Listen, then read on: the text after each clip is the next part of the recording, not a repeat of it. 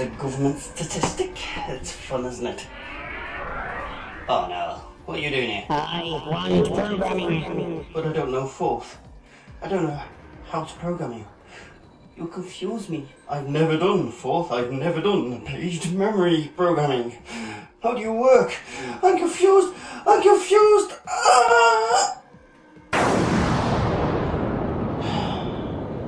Don't you hate it when that happens, when you get so confused that your head blows up? Well, it doesn't happen often, but the paracetamol trademark does help when that happens. Another thing that the Fignition, which has taken me a while to understand, but I do now understand some of it, the basics of how to use it.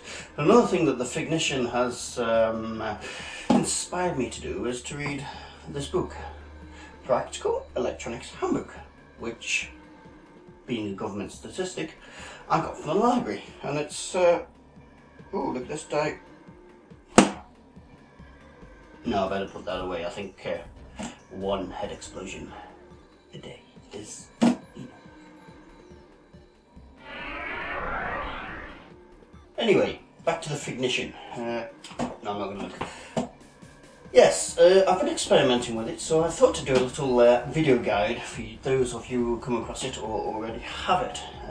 We're going to be looking at the keyboard, which isn't too difficult, but some people may need a little bit of hand help with it. We're also going to be looking at how to put programs into it, how to load them back, and how to run them. I have a copy of Lunar Lander in there that's a bit buggy, so don't expect anything glorious at the end because it's not going to work fully. But the concepts of how to put the program in there, how to edit it, and how to load it back on can be discovered by looking at it.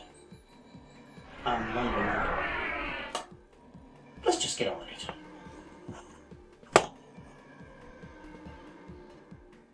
No, it's a blank screen.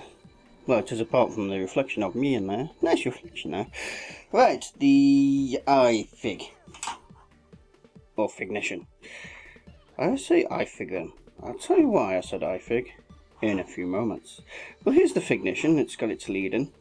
Now, the Fignition comes with 8K of memory and 300 and something bits of flash RAM to store your programs in.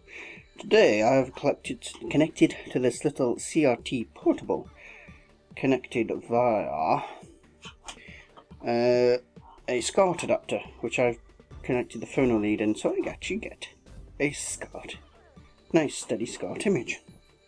So let's power up, and you'll see straight away you get a flash screen Fignition. And there we go. We're now in Fignition Niche Machines 2010. Now there is one slight adaptation I've made to this when I use it myself.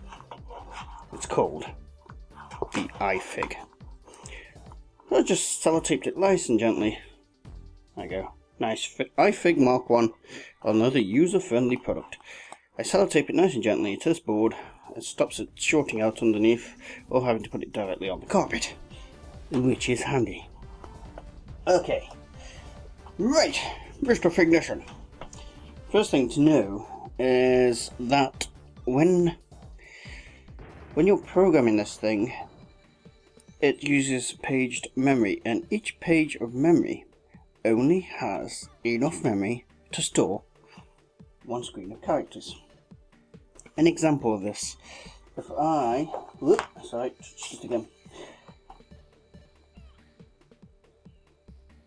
If I load up a screen, for this we type in, I've got some programs in there, so, A-D, oh no, sorry, 1 space, L-O-A-D. That's the contents of page 1 in the memory. It actually starts at page 0, but that's the contents of page 1. And it's come up with an error there, ignore that, that's a different thing. But it can only hold one screen of text.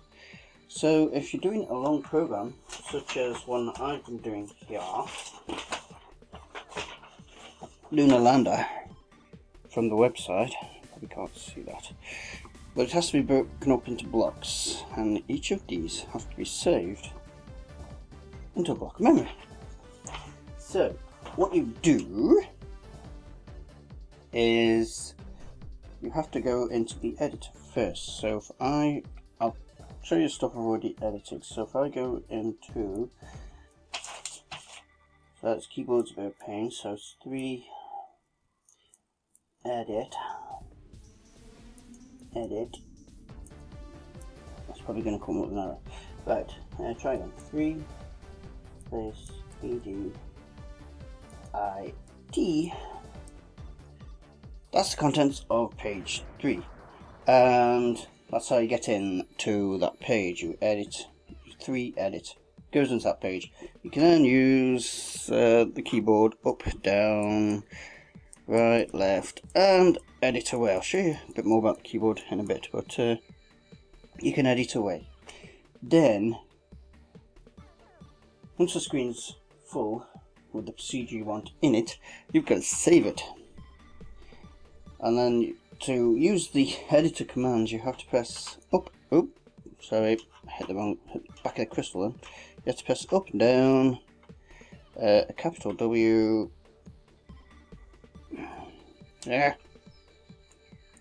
capital W, and that actually means it's saved.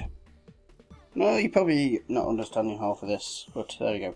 So basically you have to edit each page and then save the page. And then you go on to the next page, edit it, save it, edit, save, edit, save, edit, save. For a program like Lunar Lander, you're talking about 8-9 pages of this. So then, after you've done that, nice flickering at the moment because it's full of stuff, you've got to load it all back in. If you've got an error on a page, sometimes you can go in, edit the error. It'll tell you about the error at the bottom. You can go in, edit the error, save it, then reload the page, and it's fine. Other times you have to reload the entire lot, which is fun.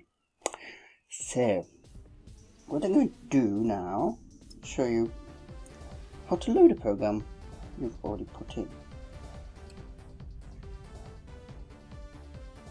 Okay, now the program I'm going to show you, I've changed my mind. I'm going to show you the circle program, because that does work. It's nothing glorious, but it works, and that's the important thing. So I've got 3 pages of information to load. I'm just going to reset the camera. So, right, so I've got 3 pages to load. So if I go, where's my key? There we go. That's the keyboard layout. You do need to use this picture of the keyboard layout when you're using it. You'll be schooled basically. Right. So 0. I need to load page 0. It's in there. LAD. Oops. Load. Right. That's page 0 loaded. Press OK to say there's no errors. Page 0. You can then load page 1. 1 space. LOAD. And just a quick mention in case you hadn't really realised, this is the 4th. This is language called 4th, which I know very little about, so I ain't going to even try to explain it. LOAD. And I think that's the entire program loaded in. So, the program's loaded, 3 pages of it. What we do now, I'm going to clear the screen to make life simpler. CLS.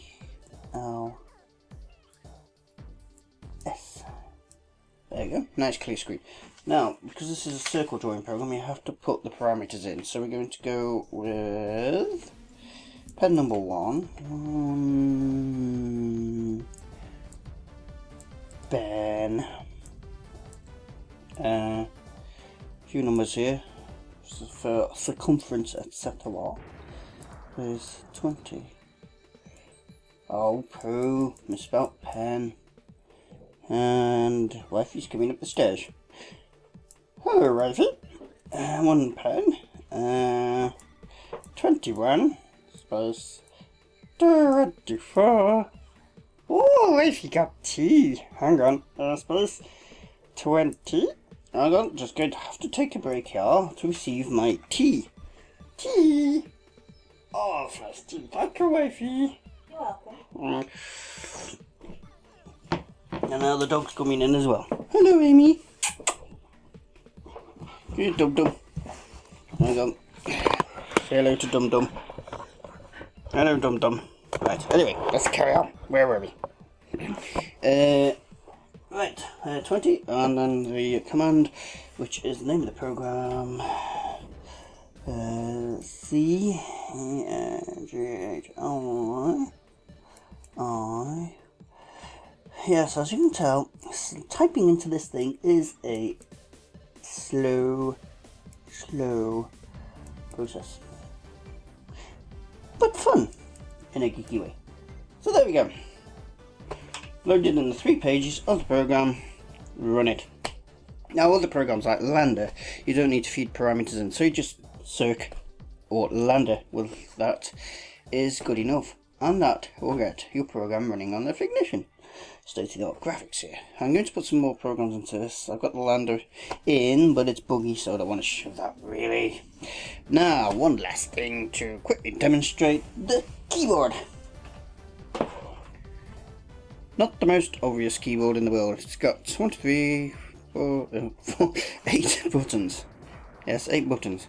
So you have to use the keys which are on the website. So you can see that on their own, the buttons go up, down, left, right, enter, delete, and shift. Now you get the letters by using combinations. So for an A, you can see here, you press down key 3. There, and hold down the top left hand one. So if I do that, come here, doing, there's an A. For the shift button, might be teaching suck eggs here, but maybe not. There's the shifted table here, and you hit the shift button once and then follow out the same combination and you get uppercase. So that's how you use the keyboard. Anything else to show you on this at the moment? No, but it works bloody lovely. It's great, good fun, if a bit tedious at putting programs in now and again. Yes, enjoying it, and I look forward to any future prospects or extensions that they bring to this. So that's my quick guide to using it. Got any questions? As usual, just ask. And yes, life just gets geekier, doesn't it?